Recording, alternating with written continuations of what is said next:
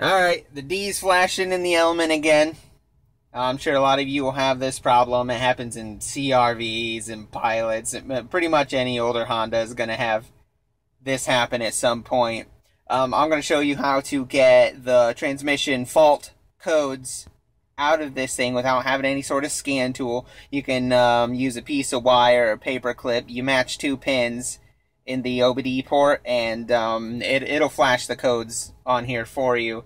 So I'll show you how to do that. I'll give you some nice detailed pictures, so you don't want to get confused and put your paper clip in the wrong spot. That can cause a lot of problems. I'll put the list of code definitions in the description, so that'll help you get started on whatever the problem is. So I'll get and stuff. Okay, first thing you want to do is get a piece of wire. It just needs to be rigid. It can be a paper clip or something similar. This is what I'm using. It's just a piece of wire. So we're gonna go down in here. You're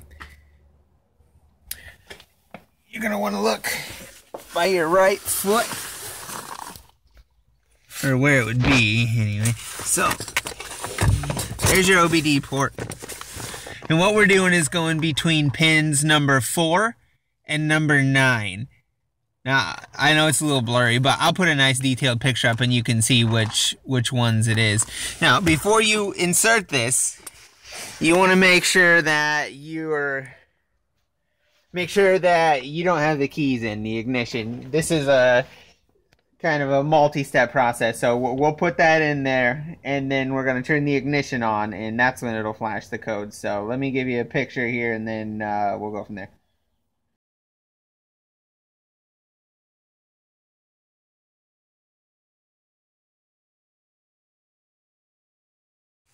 Okay, the wire's in place. There you go.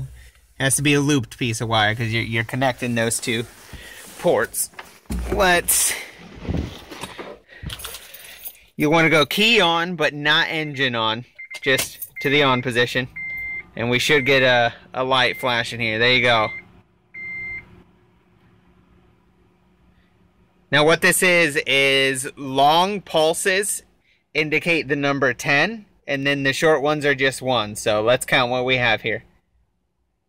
It'll cycle over and over.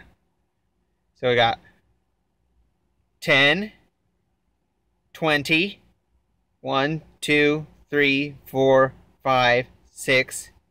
So that's code 26. We'll reference that to the information I'm going to give you in the description below, and we'll go from there. I believe in this case that's the third clutch pressure solenoid, but that's just my specific instance. I guess I'll fix that in another video. But yeah, that's how you do it. Back off. Be sure to pull your wire out before you go trying to drive around or anything like that. It's pretty basic information it gives you. It'll just let you know which system in the transmission is faulting. Most of the sensors or solenoids on this transmission are external, so it is fairly easy to work on. Yeah, there you go. That'll get you started.